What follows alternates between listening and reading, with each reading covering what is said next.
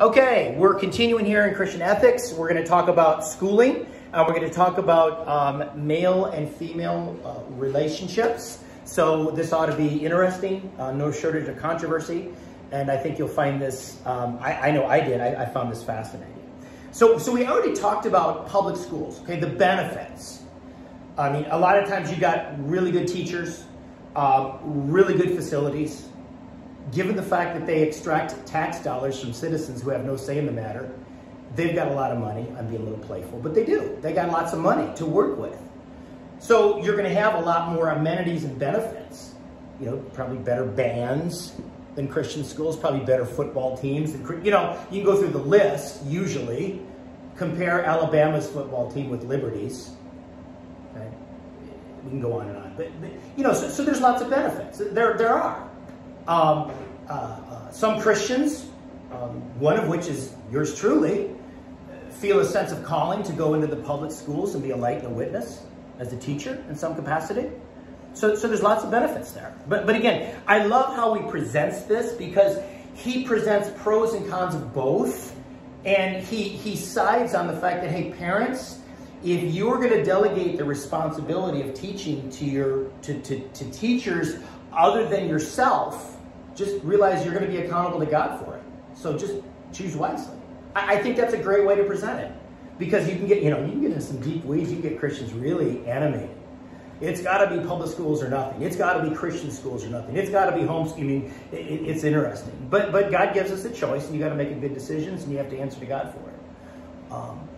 So anyway, so before we get to Christian schools and homeschooling, I think some thoughts. Admittedly, some of these ideas are not from the textbook. These ideas are from yesterday's Breakpoint. If you subscribe to Breakpoint and the Friday summation of the week, I thought they did a great job of talking about this.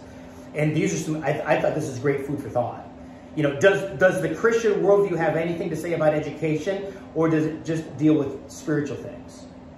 You know, because a lot of Christian parents never think it through. And so the default setting is I just send my kid to the public schools. And they never think, wait a minute, does God say anything about education at all? I mean, is it a good thing to send your kid to purely secular schools or not? I mean, if you think that Christianity doesn't apply to education, then yeah, you would have no qualms of sending a kid to a secular school. Why not? No, God doesn't say anything about it, so what's the big deal? Now, I'm caricaturing a little bit. But I mean, a lot of Christian parents really don't think about it. Now, in the last 2-3 years, with COVID and all that's been exposed, critical race theory, all this sexual grooming and weirdness and perversions coming through in the schools, a lot of the parents who never cared about, the Christian parents who never cared about the kids' education, suddenly now in a remote setting, they were able to watch the kids' Zoom classes.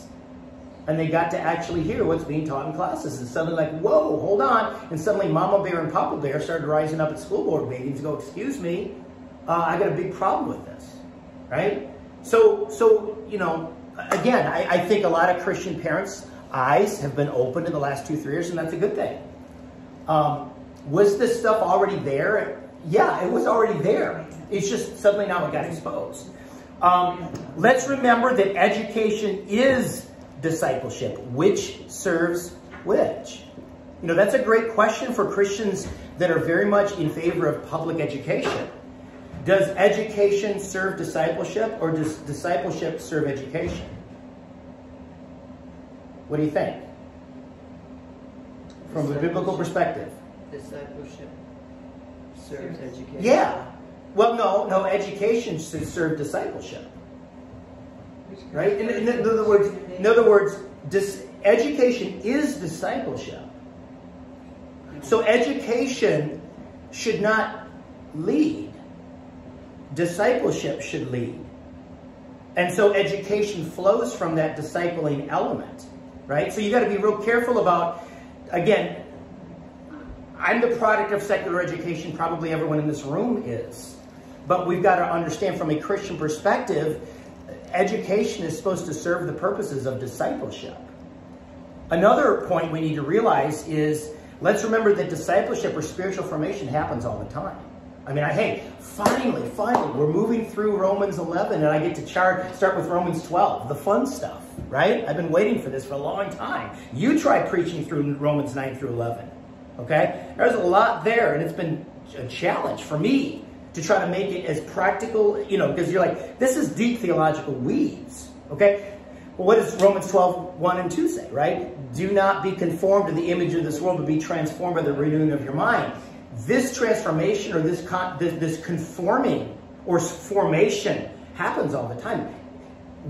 If you're in church and in a Sunday school class right now, spiritual formation is happening. But Thursday at 2 p.m. in your average public high school, spiritual formation is happening as well, right? In other words, don't reserve discipleship for Christians.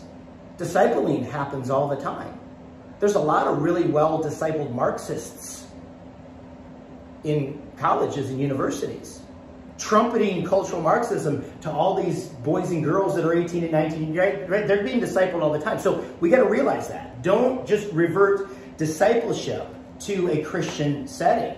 It's happening all the time. And so when you send your kids to a public school, realize they're going to be discipled in something. The workplace is doing that as well. Yeah, yes. Woke capitalism, anyone? Okay, the media, news outlets, yeah, all right. That's all discipleship. Let's recognize that, and not just relegate it to just in a Christian setting. The issue is it good discipleship or bad discipleship? Is it discipleship that's leading you more toward the Lord or away from the Lord? Okay. And here's another point. What if what the kids are learning, being discipled in public schools, is antithetical to the Christian worldview? Right? Again, a lot of Christian parents who send their kids to public schools and love the public schools need to answer that question. If they're being sent every day in a setting that is discipling them away from Christian principles, are you okay with that? And do you have some safety mechanisms in place to mitigate that? Well, what is that? Well, as a parent, do you have discussions about that at the dinner table? Do you impress upon them Christian principles so that it offsets all of that ungodly teaching? Do you make sure they're in youth group every time the door is opened? Or is school sports more important for you? And so they're not going to youth group. They're actually going to the sports because that's more, right? Discipleship happens all the time. And so you got to realize that. And some might say, because I can hear Christian parents who are very supportive of public schools say, well, there's no anti-Christian teaching in my school. But the very basis of a secular education is out of sight, out of mind. So they may not say anything anti-Christian, but if they don't talk about a Christian worldview, if they don't talk about God, if they don't talk about the Christian influence on society, hospitals, right, orphanages, saving the underprivileged, elevation of women. I mean, I could go through on and on what Christianity's done. If you don't talk about it, it becomes out of sight, out of mind. And so Christian kids grow up thinking that Christianity and Christian influences had nothing to do with world history, right? That's what a secular education gives us. So as a parent, if you understand that, then what are you going to do to offset that? Right? Again, a lot of Christian parents don't think that through. And so I think these are good points. I moved my daughter last week, okay? I think some folks said, hey, did you enjoy your vacation? I'm like, it wasn't a vacation. Do you understand? We were moving beds and dressers up and down 3 flights of stairs and down hills and stuff. So yeah, my back was really sore coming back. But she's at a purely secular school now. She's not at the comfy confines of Liberty University. One of her professors is a lesbian who's married. And we talked about this a year ago. I said, honey, if you go to a secular school, you realize you're going to be outside the Christian bubble. And she said, well, Dad, but I'll have you to help me. And she meant that seriously. She said, if I get stuck in deep weeds theologically or some stuff. So right now we're talking about, she's going to get a graduate degree in diet and exercise science. There's a technical name for it. I forget every time. Don't ask me. But one of the things that she's in a class for is food policy, government food policy. And what do you think the default setting for government food policy is in this secular school? What's the default setting? What should the government do when it comes to food? Or should it? What do you think? Regulation of equality. The default setting of the teacher and the default setting of most of the students is, it is the federal government's job to feed underprivileged people. It's the federal government's job to set nutritional standards. It's the federal government's job to help people that cannot feed themselves. So Lexi's like, shouldn't that be done at the state and local level? And the pushback was like, well, you're going to get blue states and red states, and they're going to argue, and so it should be done at the federal level. And so Lexi and I have been having some incredible conversations and texting back and forth. Dad, give me some stuff, and I've been trying to help her to say, wait a minute, first of all, from a constitutional level, the federal government was never supposed to be in the food business. It was never supposed to be in the school lunch business. It was never meant to be. It was always meant to be done at the state and local level. Per the Constitution, morals, health, police power, and aid to underprivileged people was always meant to be done at the state and local level. Was never meant to be nationalized. So I said, you got to take that into consideration. I said, here's another question you need to ask your teacher in your class. What does it mean to be human? Well, Dad, no, ask that question. What do you mean, Dad? I said, well, are humans free moral agents that are capable of using reason to think through things and govern themselves? Or are human beings not free moral agents? They don't have reason. They're incapable of governing themselves. There's nothing more than victims. Are human beings the crown of creation and capable of governing themselves and using reason? Or are human beings nothing more than animals or slaves that can be controlled by a master with a leash? I said, those are the points you need to bring up with your class. What does it mean to be human? Because your good government policy reflects a true picture of what it means to be human. The second thing is, I said, here's another thing you ought to bring up in class. What is the purpose of government? Is the purpose of government to give you stuff, to provide for you, as in a nanny state? Or is the purpose of government to secure your pre-existing human rights, or actually natural rights? Because the first one will create a nanny state and relegate the citizens to children, unthinking children who can't think for themselves and govern themselves. The second one reflects human dignity made in the image of God and forces them and provokes them to take moral responsibility for their choices. Government should not tell you what size soft drink you should drink.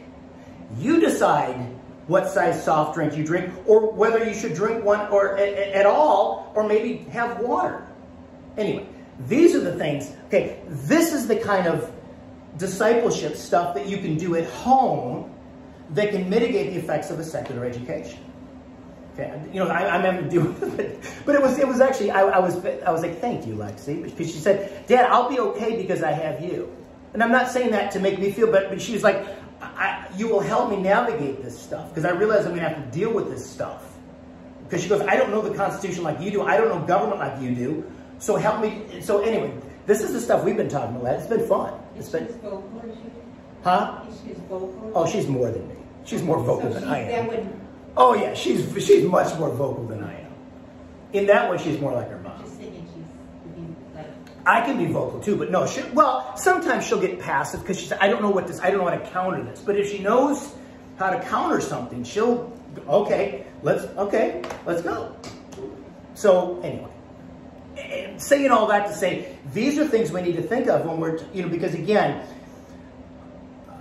I'm not against public school education, secular, because again, I am a secular school teacher. I'm in it. But parents got to wrestle this stuff out. Okay.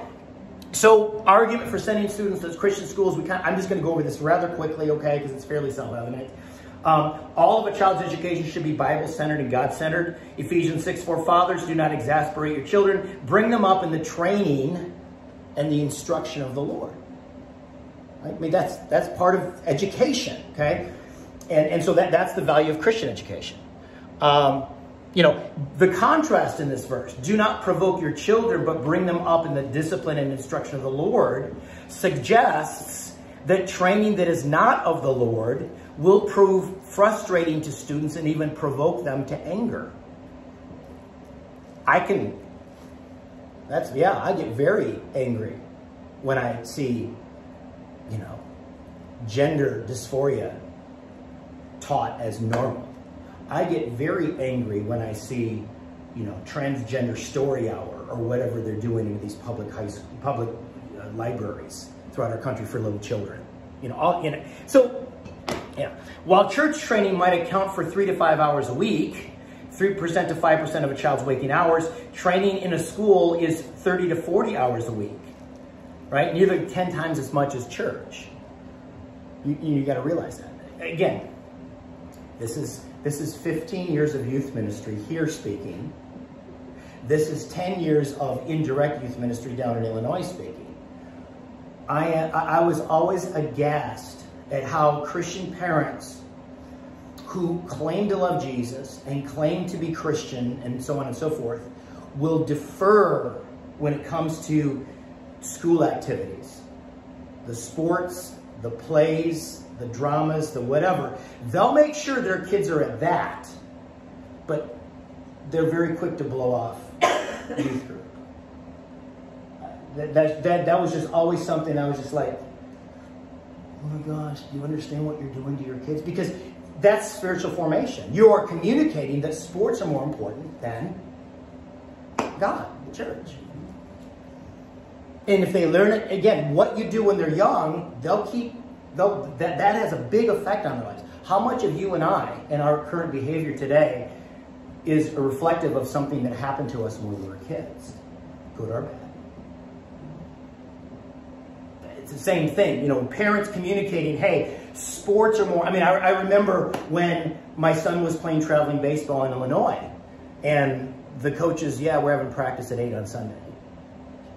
And I just went to the coach, sorry, you know, two things. Number one, multiple things. Number one, we're Christians, we're at church on Sunday.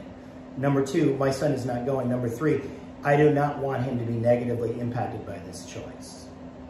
And we had some awkward conversations with coaches. But, and I'm not saying that because I was the best or what parent in that area, but a lot of Christian parents, hey, that's when the coach has practice, that's when we're doing it. Yeah, it's tough. Education should be positive and truthful, okay? In other words, I don't think any verse of Scripture encourages parents to give their children secular training that will strengthen them. Train a child in the way he should go, and when he's old, he will not turn from it. On the other hand, they may become more callous and desensitized to the sinful behavior of others around them, okay? In other words, that can happen in secular school. Can I also say this? I want to be very careful. I went to Oral Roberts University. Lexi has told me stories of what goes on behind the scenes at Liberty. Just because they're at a Christian school doesn't mean that they're going to see godly Christian behavior all the time by the students. Let's not be naive. The same sin that's at a secular school, they're at Christian schools. It's just kept. I could go through a list of many prominent charismatic leaders today. I went to school with their kids. And their kids were hellions. No, don't say preacher kids, because I'll push back on that, because you know, we have kids, you know, as a pastor, that's really hard to do, you know, because you're in a bubble. But just the common denominator for all these kids of these famous was we lived in such a controlled environment in our homes that once we're out of it, I just had to flex my wings a little bit, and but some of them went way to the other. You know, it's what every child of a Christian parent has to deal with. Do I have a relationship with Jesus on my own, or am I living off my mom and dad's coattails? You know, every kid's got to deal with that. But it was. I did. I can remember getting out of high school and just trying, now I didn't go way overboard, but it was like I was out of my parent faith. I had to find out what I actually believed in. Yeah. I strayed for a while and rebellious, so, Yeah. but then all the things that had been planted into me got me back Yeah. to center. And yeah, and so I just saw it. I could if I mention the names, you will know all of these people. I promise you. I went to school with Joel Osteen's sister, for goodness sakes. Peer. Okay, I mean, again, some of this base. Peer influence should be positive and Christ-like. Obviously, at a Christian school, you're going to get more of that in a secular school. But again, it's what I've told my kids since they were little. People are like water; they seek their own level. So at a secular school, if you're a strong Christian, you love Jesus, you're going to seek strong Christians there. If you're not, you'll seek the party scene. Same thing in a Christian school. You'll seek your own level. Whatever you are, you're going to seek those types of friends and those types of relationships. And so don't blame it on everyone else. Look at yourself first. Every teacher's pattern of life should be worthy of imitation. Obviously, my daughter has a lesbian as a teacher now. Is that worthy of imitation? Don't think so. Right? In other words, the argument is in a Christian school, you got Christian teachers that are godly that, kids are going to want to follow that. That's important. The converse of that is true. Right? Is that same idea. A student is not above his teacher, but everyone who's fully trained will be like his teacher. So again, that's an argument for Christian teachers. Okay? Only God-centered education gives us true wisdom. Right? The fear of the Lord is the beginning of wisdom. So, if you don't have the fear of the Lord in a secular setting, are you going to get wisdom? No. You're going to get lots of knowledge. You're going to learn lots of stuff. But you're not going to get true wisdom, the fear of the Lord, which causes everything. Right? Because what does the fear of the Lord do? It humbles you. There's a lot of very arrogant, learned people in academia. Right? They don't have the fear of the Lord. There's no humility there. They've been, in the words of Chuck Colson, educated to the point of imbecility. I love that line. Isn't that a great line? That's a great line. Educated to the point of imbecility. Let's see. Let me just read this quote. I think this is a good quote from the textbook.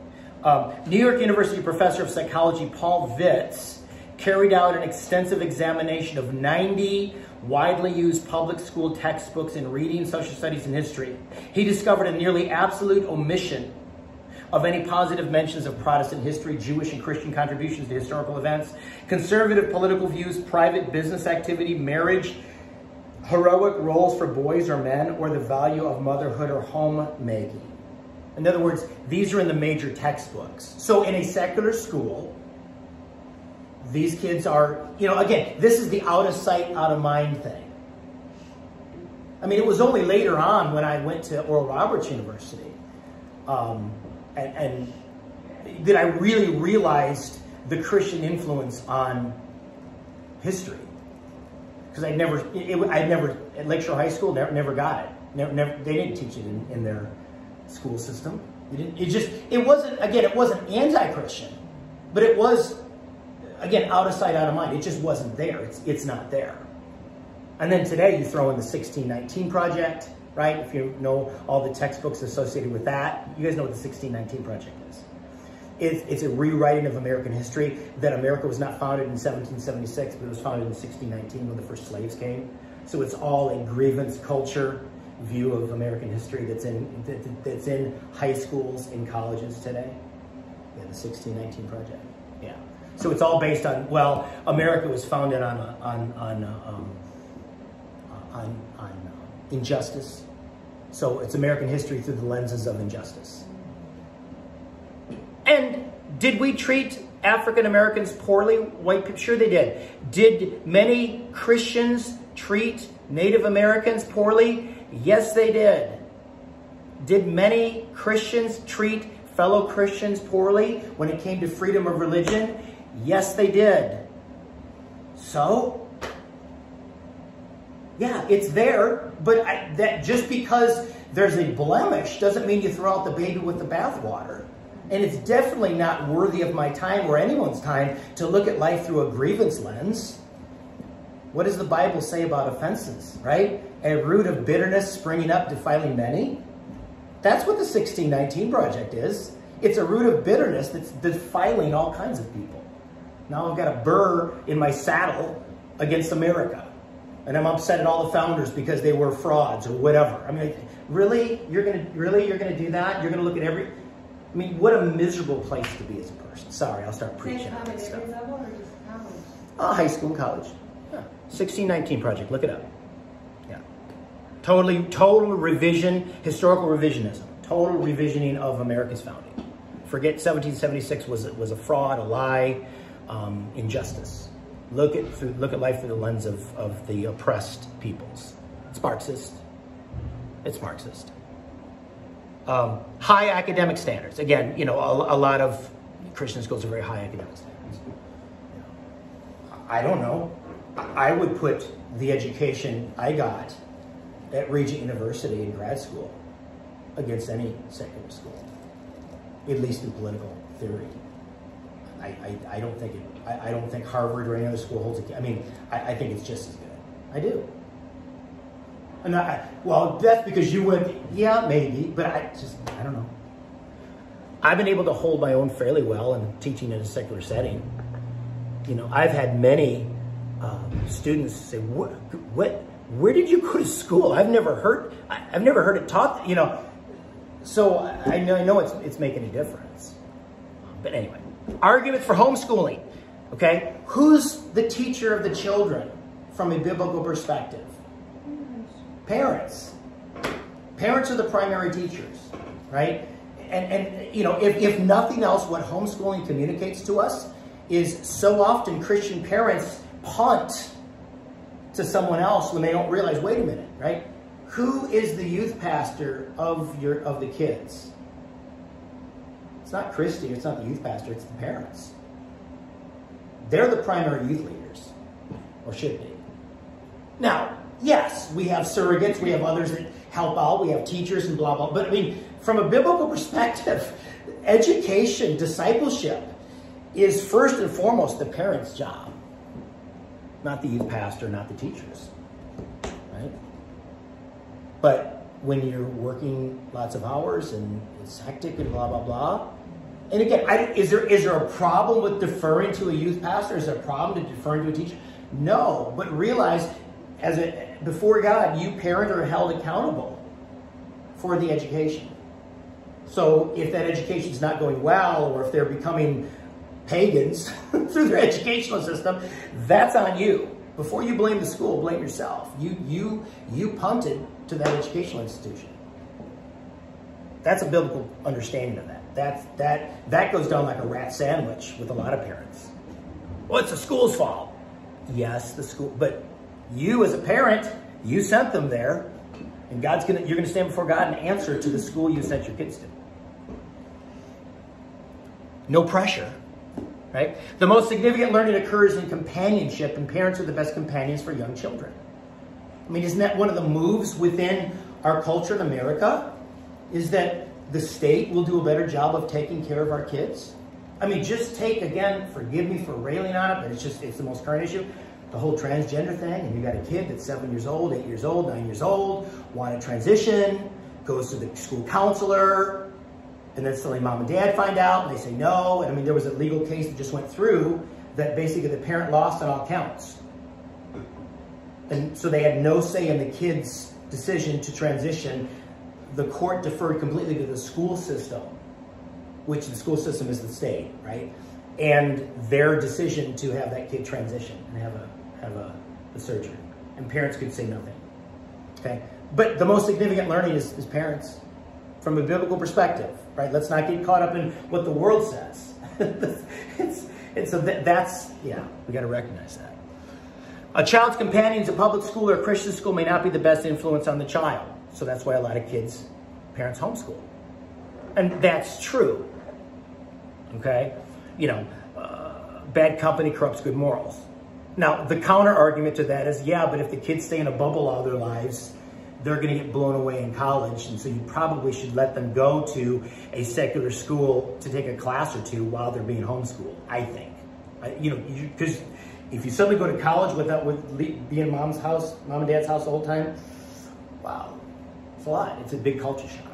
But again, I can't make the call for the parent. But my suggestion my pastoral recommendation is, hey, let them take a class at LMC or a local high school, even as they're at home with you, so they can ease into this thing. Because once you get to, even a Christian school sometimes can be overwhelming to a kid that was homeschooled all their lives. It can be.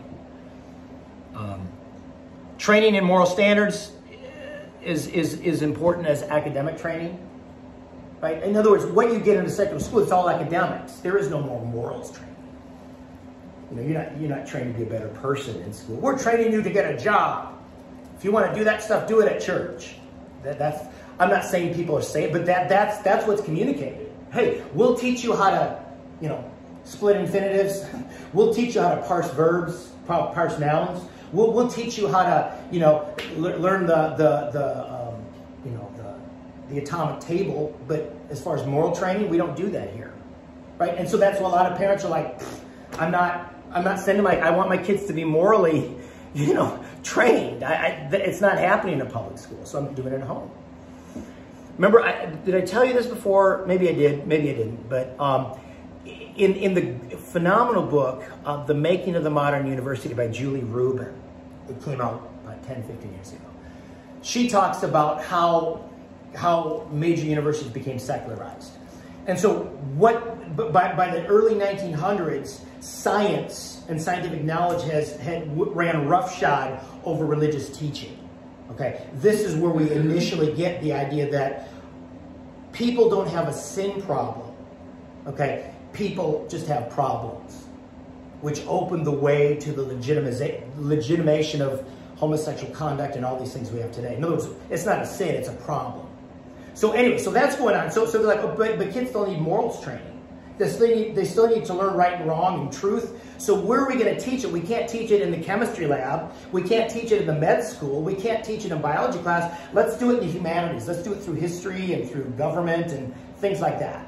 Well, then the history teachers and the government teachers and humanities teachers like, we don't have time to waste on that kind of stuff. We're trying to teach them history or government, whatever. So they decided, oh, I know where kids are going to learn morals. They're going to learn it in the dorms, and they're going to learn it on the athletic field in sports. So by the 1930s, colleges as a whole punted any type of morals training or ethics to dorm life and sports. How well has that worked out? What's the average dorm like in a college? Do you know? What's it like? Is it highly ethical and moral and virtuous?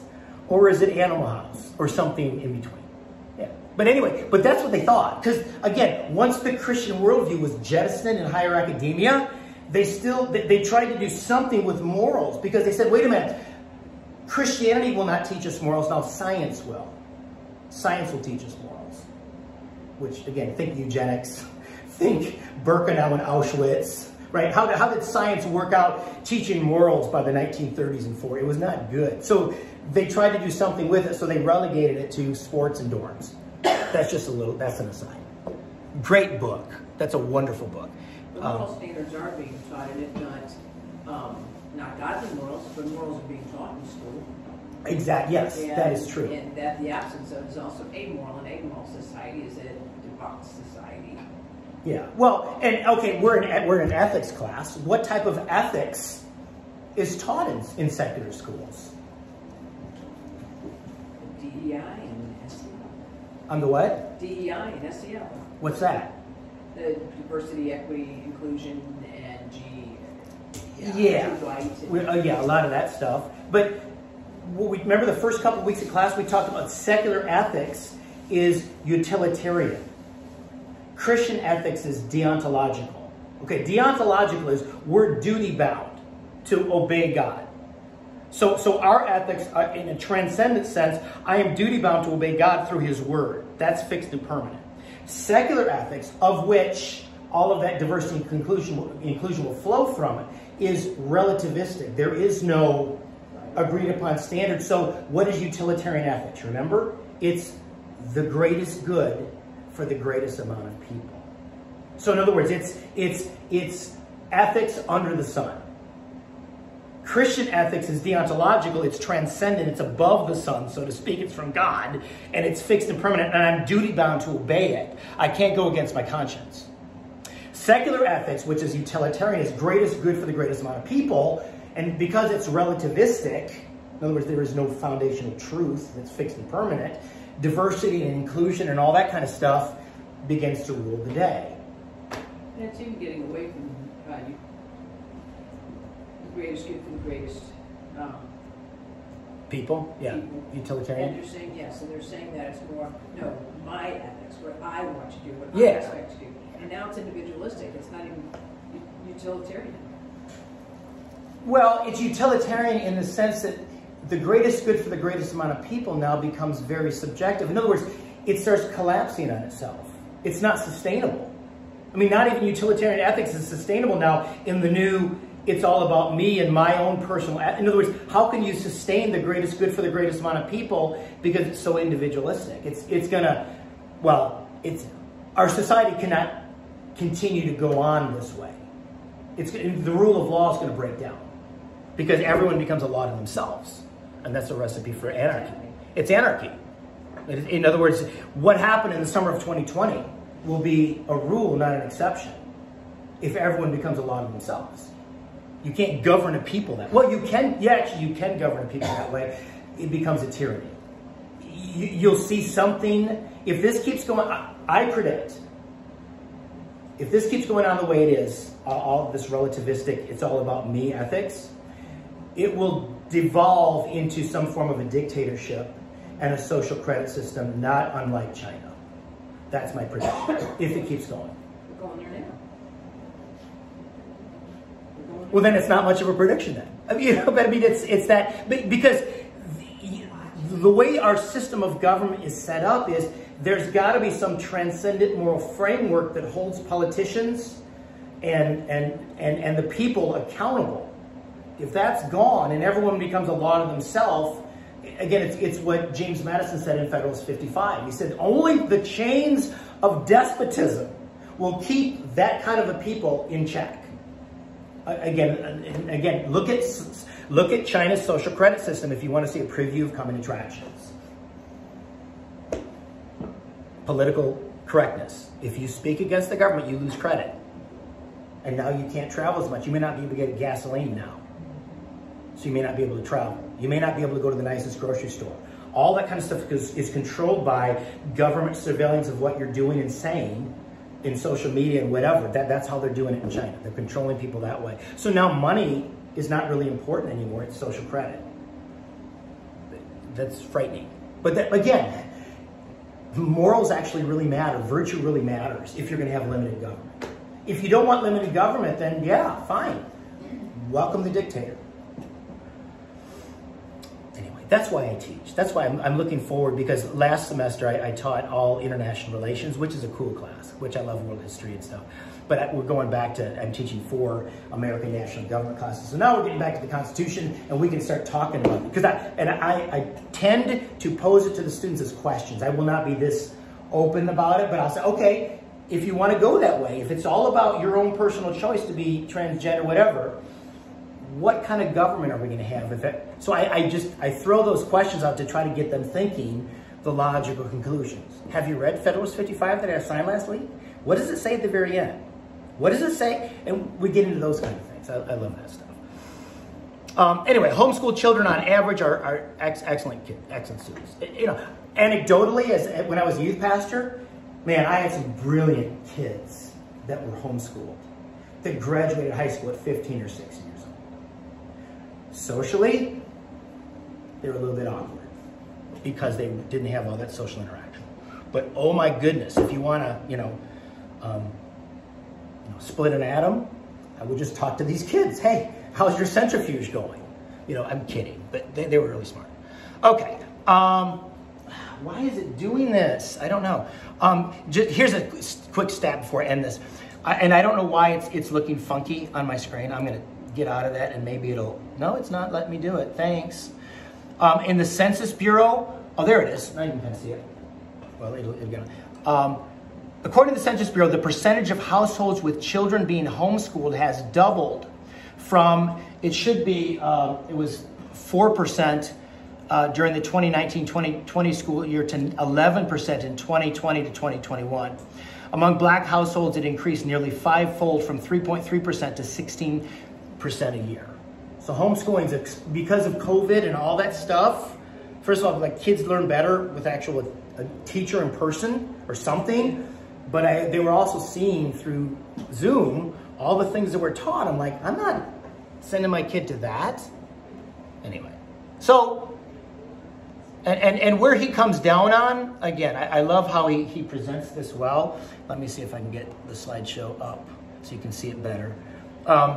Here's what he says. He says, in evaluating these three options, it is important to compare apples to apples.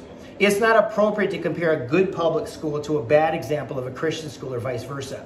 It is best when thinking of this issue as a theoretical question, as in ethics, to compare the best examples of all three types of schooling. But then, of course, each family must make a decision each year according to the circumstances which they live. Finally, there's widespread concern about the tragic decline in educational achievement. And he said, parents, you got to make a decision. And I would go farther and say, parents, you're going to have to answer to God for the school you sent your kid to. So choose wisely. And if they're going all secular, you better be prepared to help them, teach them on the side to help them with that. I'm doing that in a surrogate role with my daughter, even if she's in Raleigh, North Carolina right now. You know, because she's in, and the irony of the school she's at, it's called Meredith College. It's an all-girls school. It was founded in 1909 by Baptists. Anyway, it's just like, okay, all right. Interesting, yeah. Neat school. Raleigh-Durham's a cool area. It's big, it's huge. 500,000 people in Raleigh, 250,000 people in Durham, about 1 million people in the general area there. Just big, lots of traffic, man. One city's converging there. Yeah, and you have 14 universities within a 10 mile, you know, North Carolina, NC State, Duke, and then a bunch of other schools. So, like I said to the advisory council meeting, when you go to a Target or Walmart, it's like it's been scavenged. I mean, it's because all these college kids are trying to get stuff for their apartments. It's like, it's all gone. We're like, great, yeah. All right, so again, we're in the section in ethics called human authority. So we started with parental authority. Now we're going to talk about authority in marriage. And again, no sparks ever fly here, right? No sparks ever fly in a marriage when it comes to authority. Okay, so equality and leadership in marriage. And I'm the only guy, so I've got to go strong because I'm outnumbered, okay? How can husbands have a leadership role in marriage if men and women are equal in value before God? Because we're going to talk a lot about headship here. How should a husband's headship and a wife's support of that headship work out in practice?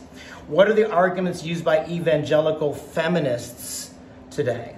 Okay, so there's two positions generally within evangelical Christianity about husbands and wives' role. There's the complementarian role view, and there's the egalitarian role. Okay, the egalitarian is Christian, is feminism to some degree.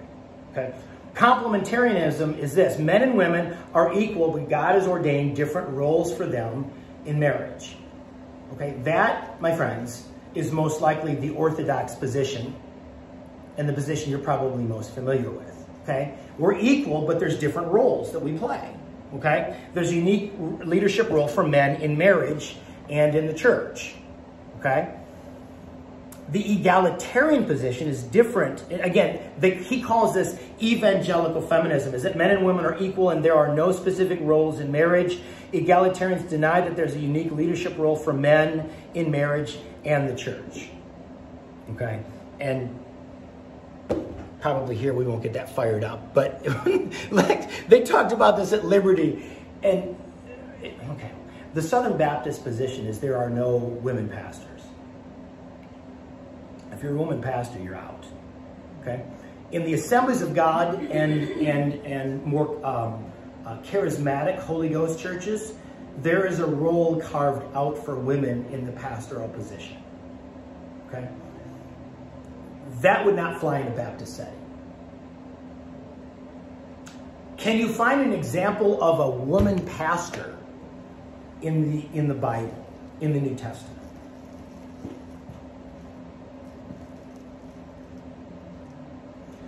I think you'd be hard pressed, especially in the book of Acts, to find any example of a pastor in general, much less a woman pastor. You might find elders and deacons, and you definitely see prophets and apostles, but it's hard to find you don't really see a pastor mentioned. If you can, show it to me. I don't think you can. But in the rest of the New Testament, do you see an example of a woman pastor? You can't. And that's part of the argument that the Baptists make. Now, they also use the argument in 1 Timothy about, hey, I do not allow a woman to teach a man. They must be in quiet subjection. So that you can imagine that, John MacArthur jumps on that one big time. Okay?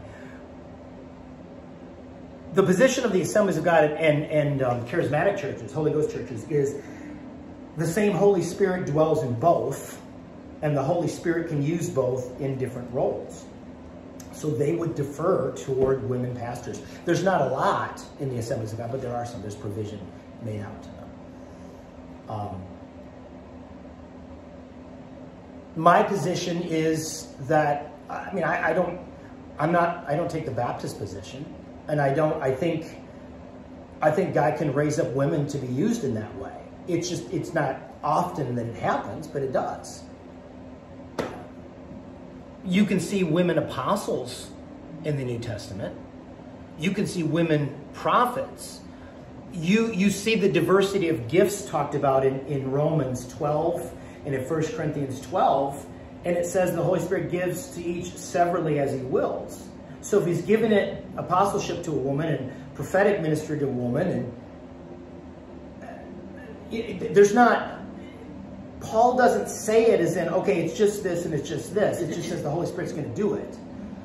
My position is, who am I to say if the Holy Spirit does that, then hey.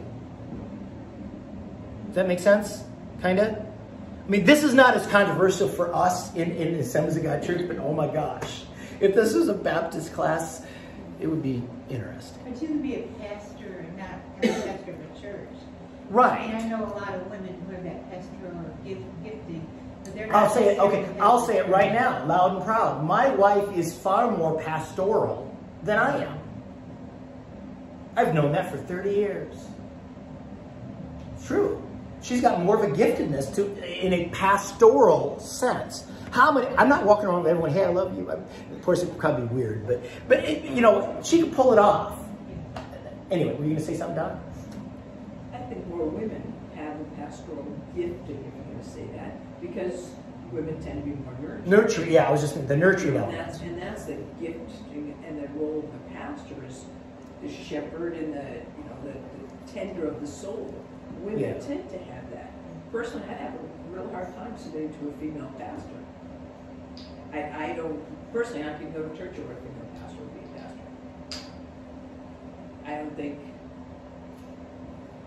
want to do that. I want to be able to submit to a man and his leadership. Yeah. It's an interesting dynamic. Yeah.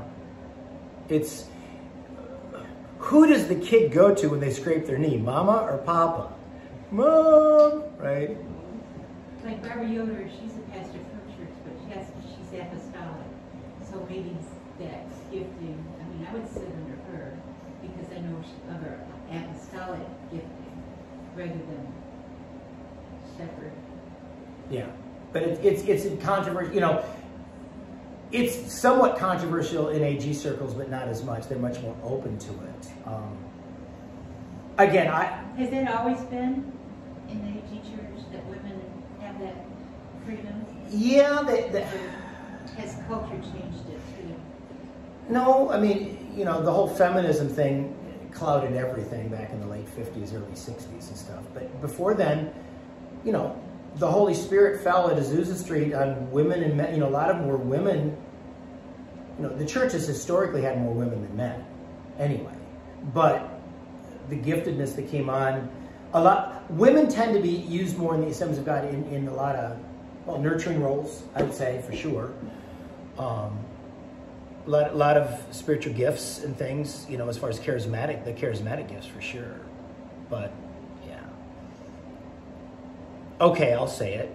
I'm probably halfway between the Baptist position and Doc Sherry's position. So I'm kind of in the middle on that. It would be harder for me, probably like Doc Sherry, to submit to a woman, not because of a chauvinistic thing, but I just, 1 Corinthians 11 talks about a woman must be under authority, and there's got to be a covering there.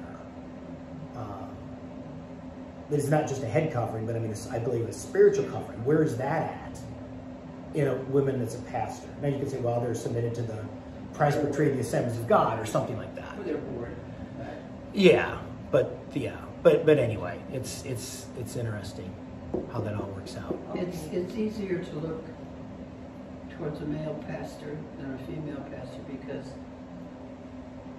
in a sense, women think of men with more authority because the word says that man was created before woman. Yeah, and we're going to get into that here in this section, because the thing they talk about is, hey, Eve sinned, so why didn't God go hard on Eve? He did. But he specifically, not just in Genesis 3, but in, trust me, if Christy were here, she'd be nudging me. But look at Romans 5. Look at other examples. When he's talking about the first Adam and the second Adam, he's not referring to Eve. In other words, he lays the main problem of sin on Adam's.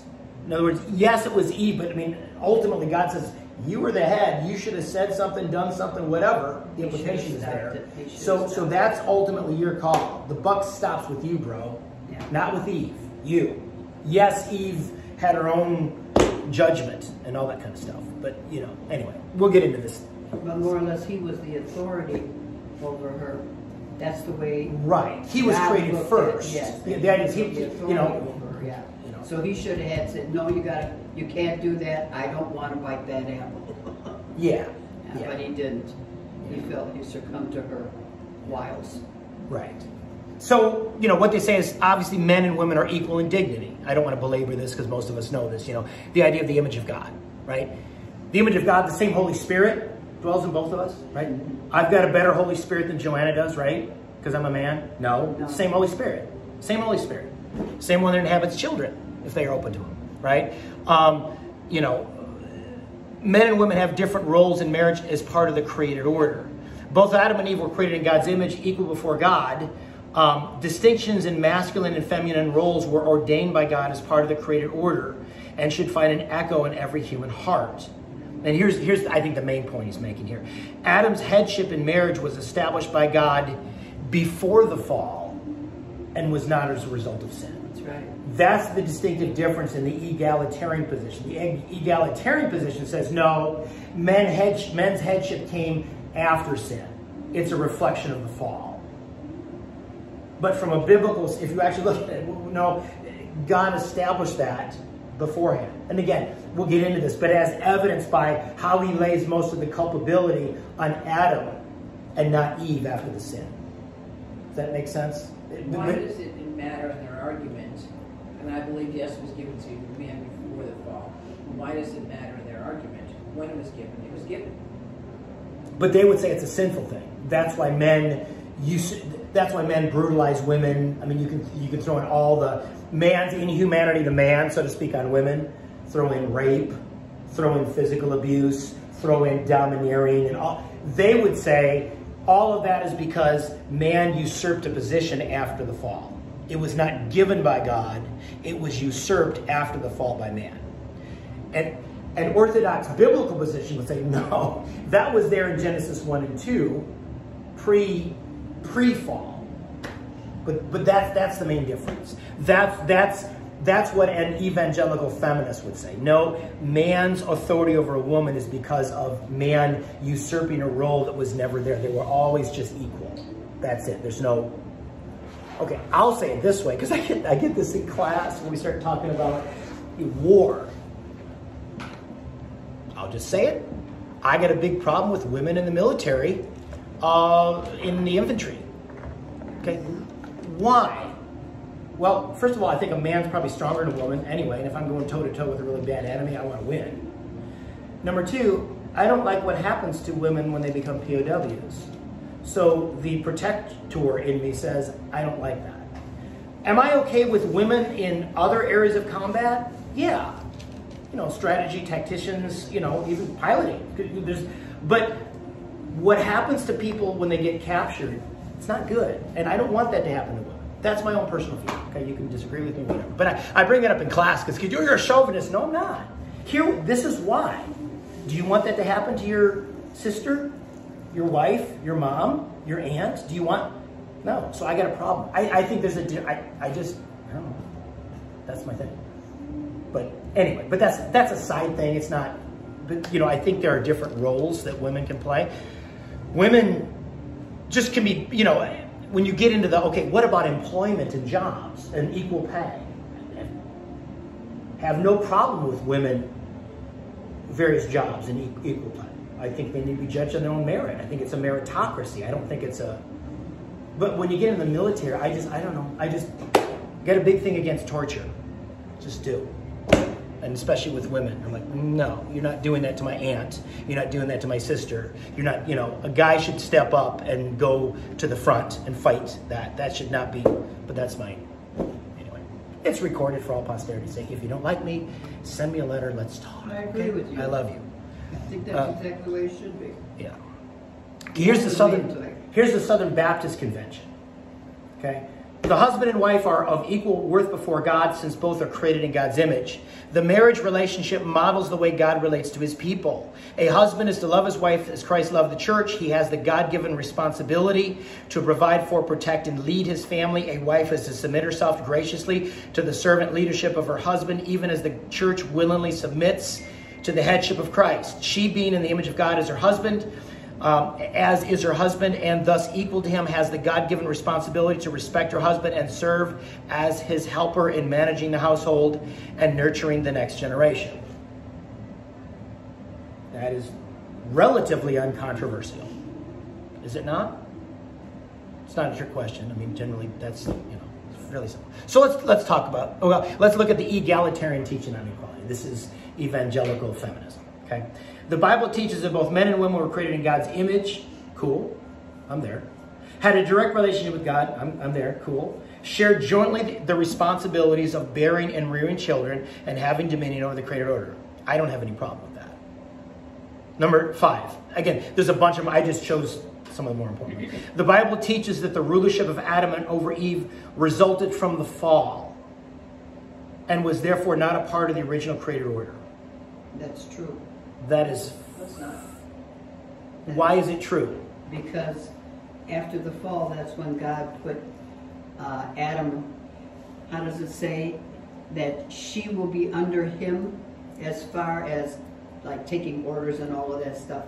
I'm not sure how to explain it, but it says that he should leave his mother. What was it here? Because you have heeded the voice of your wife.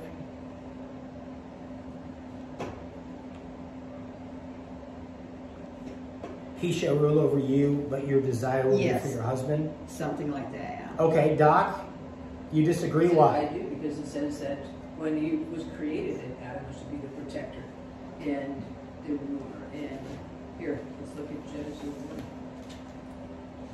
This thing fell on. Again, let me read what the egalitarians say. The Bible teaches that the rulership of Adam over Eve resulted from the fall and was therefore not a part of the original created order. That's true. Can't find it in here right now.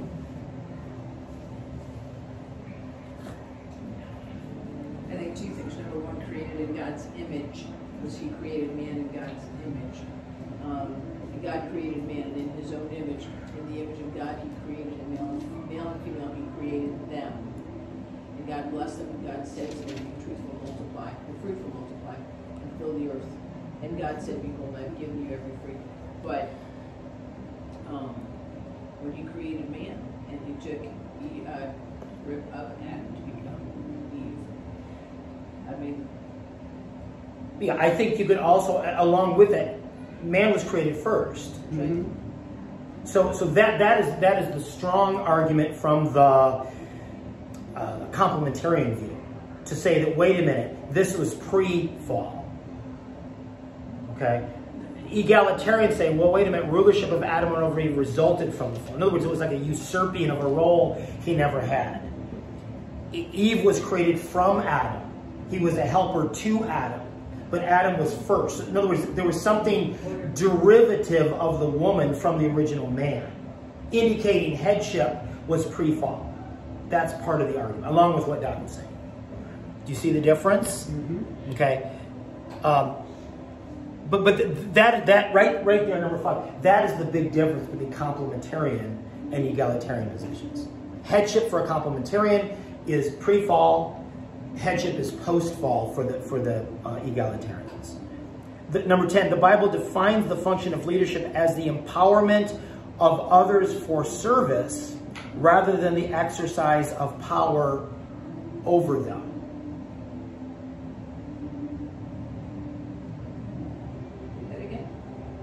The Bible defines the function of leadership as the empowerment of others for service rather than as the exercise of power over them.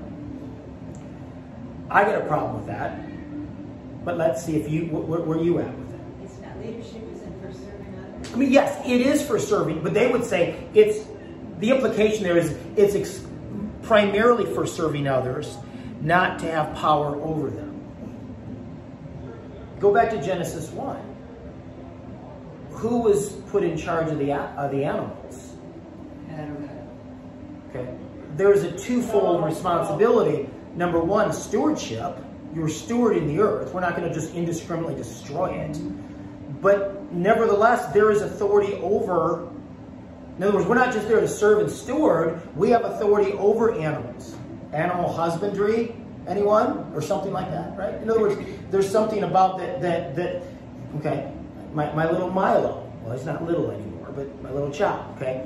We've taken him to dog obedience school. We've learned from this wonderful lady, I'm the alpha, not him. But he pulls me when we go for a walk like he's the alpha, right? In other words, from a biblical, if you're going to train your dog, I'm in charge. I'm not just here to serve you. I'm going to feed you. I'm going to give you water. But I'm here to have authority over you. That's how God set it up. But but a lot of owners, and we've been this way, the tail starts wagging the dog. No, you can't do that. You see the difference there? We would say, yes, we serve, but there is, leadership also means having an actual authority. The buck's got to stop with somebody. Someone's got to make the call. Someone's responsible, and someone is accountable. Not just equally, but someone else got to be accountable. But when you say that, it sounds like you got power over me.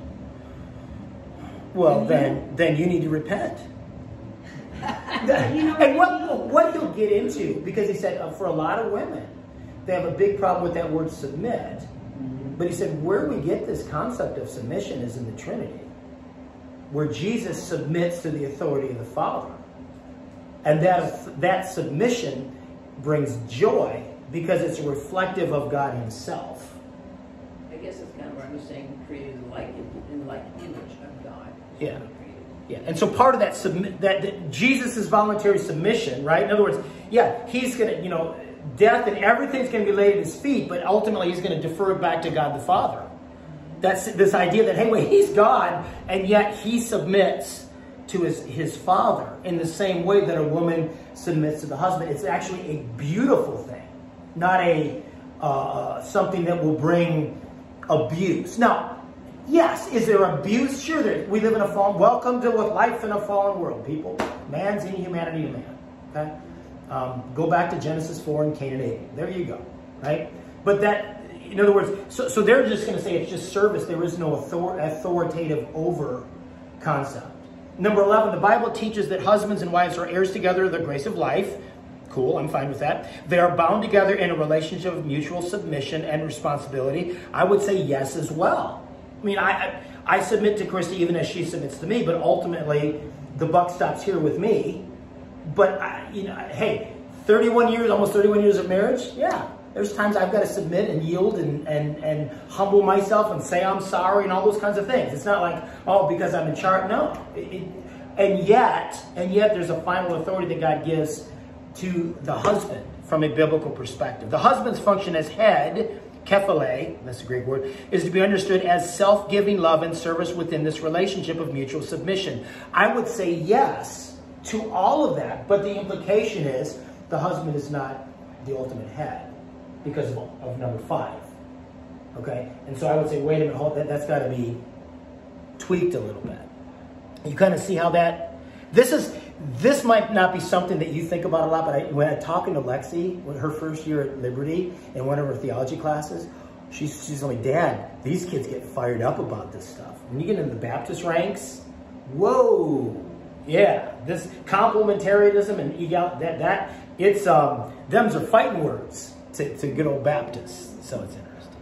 She also said to me, she said to me yesterday or last week, because we went to this really great AG church, it's 1,700 people. It was a really cool church. And she goes, Dad, I'm so glad I'm out of Baptist realm and I can get back to a Holy Ghost setting here. This is wonderful. I love this. And she also said, she said a couple of things that I thought were very theologically profound. Because they were singing, she goes, Dad, as in worship, she goes, Dad, I just got to figure this out. I said, what? You know, a lot of these, she said, is Hillsongs and Bethel and them, they're all Holy Ghost, aren't they? I said, yeah, they are. She said, then I always had a problem with all these Baptists singing these Holy Ghost songs from Hillsongs and Bethel, realizing that they didn't really get the dynamics of actually what they're saying. I thought that was a really profound, she realized, wait a minute, there's something when you're truly Holy Ghost that you begin to appreciate in the Spirit, that someone, yeah, they might be singing a really popular, catchy tune, but they're not appreciating the reality of which they're singing. And last week was really good for her because, I want to say this. I loved Liberty. I loved the whole experience. She loved the whole experience, but she was like, man, there's something about being home in the Spirit that just, I need this. And so I'm happy with her, even though she's in a secular setting. She's in a really good church, it's called Cross Church in Raleigh. Really good church. All right, well, hey, I need to close here. So that's probably good for today, but we'll get into more of this stuff next week, okay? All right, take care.